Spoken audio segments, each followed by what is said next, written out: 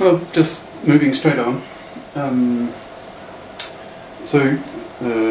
Using the techniques for proving closure of regular languages under the operations of union, intersection, and complement, use those techniques to help you construct this new DFA, call it C,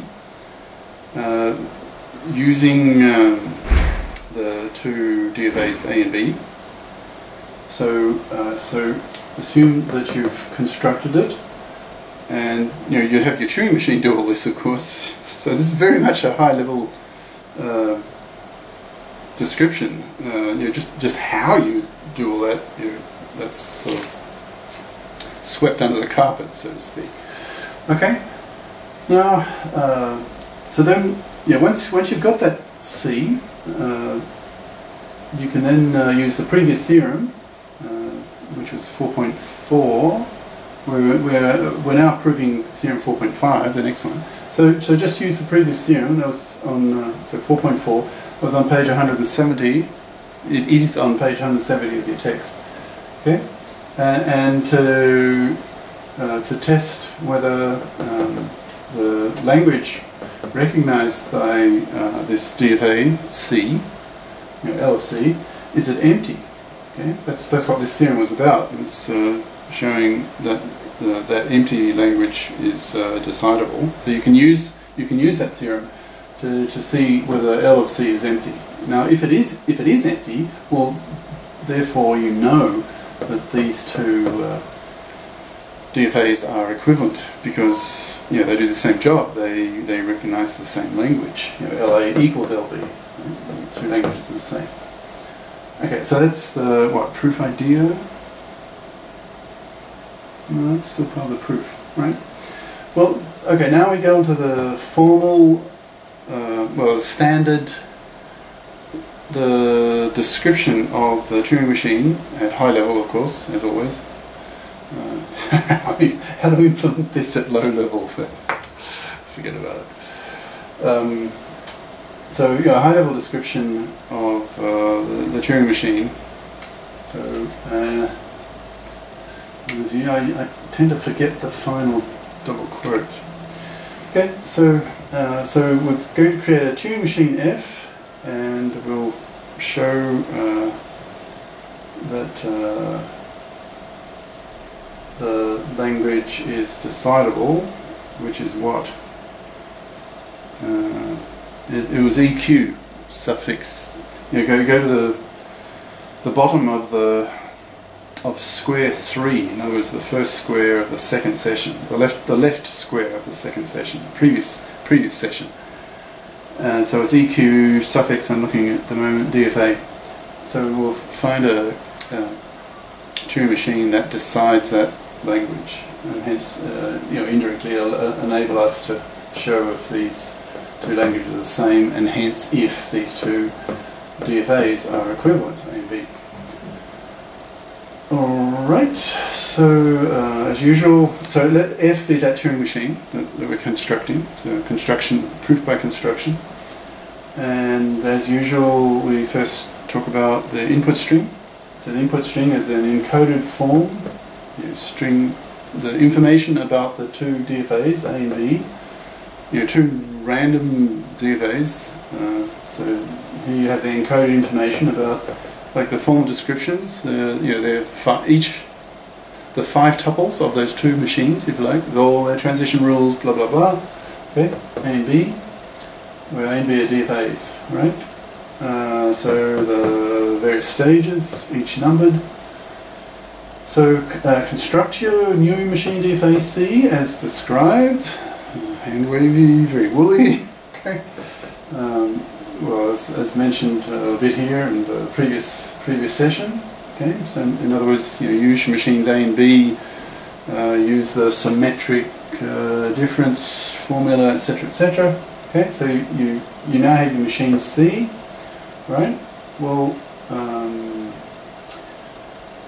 So then you can run this machine T. Now T is the Turing machine from Theorem 4.4, right? The one that tests whether a machine recognizes zero strings. Okay, that was theorem. Yeah, it was just the previous theorem. In other words, on page 170. Same. Yeah. Okay. On the input, well, so your machine now is C. Right? Is so for this machine, does it generate zero strings? That's what you're asking. So if your T machine, from the previous theorem, if T accepts, we'll then have F accept. Okay? And if T rejects, we'll then have F reject. And that way you show that your machine C, its language, L of C, is empty. It's just an empty set. And if L of C is empty, then L of A equals L of B from the logic you used with the symmetric difference. Okay. Next, so double bar. So next big topic. Now we're going to talk about decidable problems. We're going to do the same kind of thing that we've done for what, five theorems that we're doing with regular languages, and now we're going to do much the same with context-free languages. Sort of moving on. Remember, chapter 1 was about regular languages. They're a rather limited class of languages. And then in chapter 2 we talked about context-free languages. And regular language is a subset of context-free languages. So context-free language is sort of a broader class of languages. So now we're going to talk about problems, computational type problems, computation type questions about context-free languages. Okay? So we're going to do much the same kind of thing as we did before. Before we were dealing with regular languages. Now we're going to ask similar questions about context-free languages, but we'll keep using that same trick of converting a computational problem into a belongs to a language type problem. Right? So we're doing this sort of trick again, but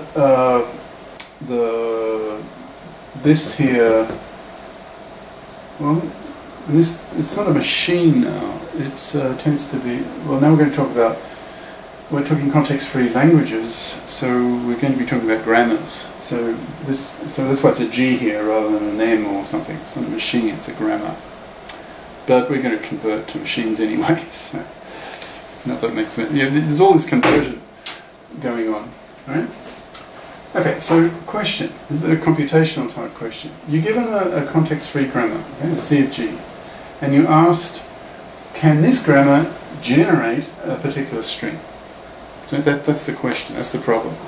Given an arbitrary grammar, given an arbitrary string, is there an algorithm that can decide, yes or no, whether this arbitrary grammar can generate this arbitrary string? Right? It's much the same kind of problem that we've done before, so I hope you're fairly familiar with it. So I'll go through this fairly quickly. Okay, so again, convert that problem into a belong to a language type problem. Here's your language. Again, just A with suffix CFG this time, context-free grammar, because now we're talking about context-free languages. And remember, definition of context-free language. It's the language of all strings generated by the grammar. All right? Okay, so here's your